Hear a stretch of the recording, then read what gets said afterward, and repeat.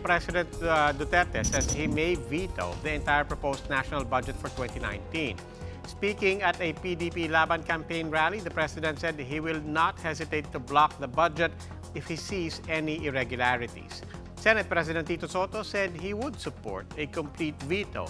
The Senate and Congress had locked horns over allegedly illegal insertions and realignments. With the government's ambitious infrastructure and development plans in jeopardy, senators had reluctantly signed off on the House-approved budget, but not without expressing grave concern over its constitutionality. The buck was passed to the president, whom many had expected to exercise an option for line-item vetoes, but who is now considering a complete thumbing down of the budget proposal. Should he follow through on that, government will have to make do with the reenacted budget at least until a new Congress is elected and in place to perhaps legislate a supplemental budget.